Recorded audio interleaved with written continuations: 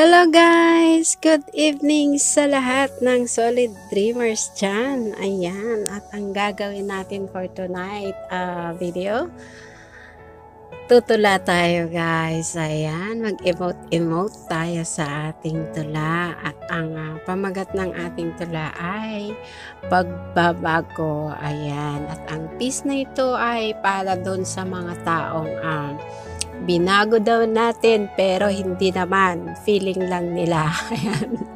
Hugot. Ayan. Anyway guys, ito ay para sa ating lahat. So, here it is guys.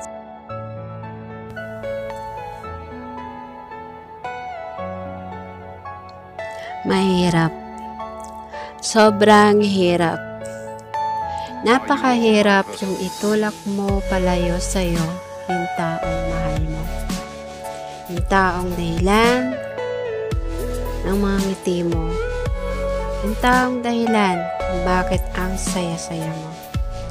Yung taong laging nandyan para intindihin yung mga pagkamuti mo.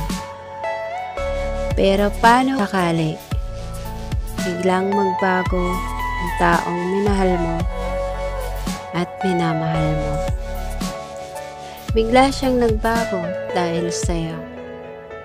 Ano nga ba ang gagawin mo? Yung dating ugali niyang sobrang minahal mo, biglang nawala. Yung parang isang kisap mata o parang bula na naglaho na lang bigla. Kasi ako, nung bigla siyang nagbago, nung unti-unti kong naramdaman yung kanyang pagbabago, nagtanong ako. Naaalala ko pa yung mga katagang binanggit ko at sinabi ko sa'yo. Feeling ko, nagbago ka. At yung sagot mo na nagpabagal ng mundo ko, na sana hindi ko na lang nadinig. Binago mo kasi ako. Oo, sobrang sakit. Pero may mga tumatakbong tanong sa aking isipan. Yung paano at bakit. Bakit nga ba kita nabago? At paano kita binago? Ang hirap lang kasi tanggapin at ang hirap sagutin kung bakit.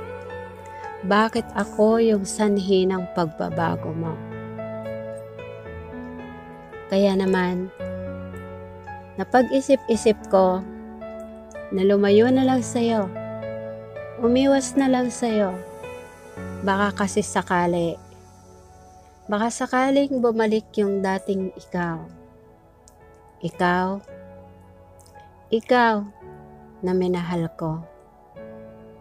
Kahit na masakit para sa akin, lumayo sa'yo, gawin ko, huwag ka lang tuluyang magbago. Kaya mahal, patawad sa lahat ng pagkakamaling nagawa ko. Salamat sa lahat ng oras mo. Titingnan na lang kita mula sa malayo. Pilit na magiging masaya kasi masaya na yung taong mahal ko. Kaya, mahal, sige na, aalis ako sa'yo. Aalis na ako sa'yo. Patawad kung ika'y may nabago ko.